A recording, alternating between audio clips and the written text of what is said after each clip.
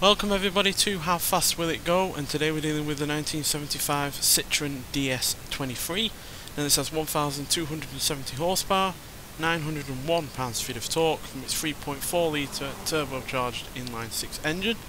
The car itself now weighs 2,684 pounds, has all-wheel drive, and it can do 0 to 60 in 2.92 seconds and 0 to 104.911 seconds. So I'm not expecting this to be as quick as the Automobili Pininfarina Battista, because that has a lot more power and torque, and it's obviously a far newer car, but it's still be interesting to see what this classic Citroën can do. So let's get out there and see what it can do. So yeah, for some reason in the game they've only called it the DS23, so I'm not sure if there's been some licensing issues with calling it a full-blown Citroën or not, but a little bit weird in that regard, especially since it was called a Citroën DS23 in the previous Forza Horizon game. But regardless, I'm glad we have it in the game. So yeah, it's always a plus point to have a classic Citroën.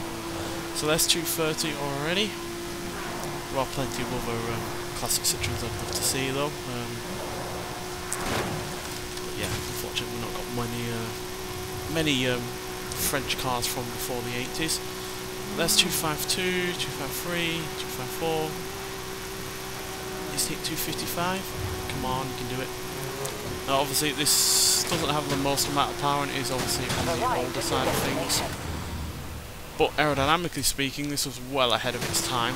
And yeah, which obviously I'm not showing off a lot now because I'm currently skewing all over the place. But yeah, well ahead of its time for aerodynamics. And that will definitely help, obviously, because the more aerodynamic a vehicle is, the more efficient it is at, using its power. So that's always going to be helpful. But handling-wise, it is obviously suffering. It was only ever front-wheel drive originally, had less than 130 horsepower, I think. So yeah, we're definitely pushing this car past its original limits by quite some substantial margin.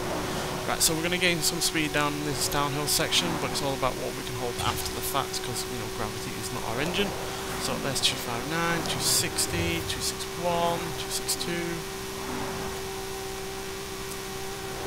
Scrubbing some of that speed off now. We're going to hold 261.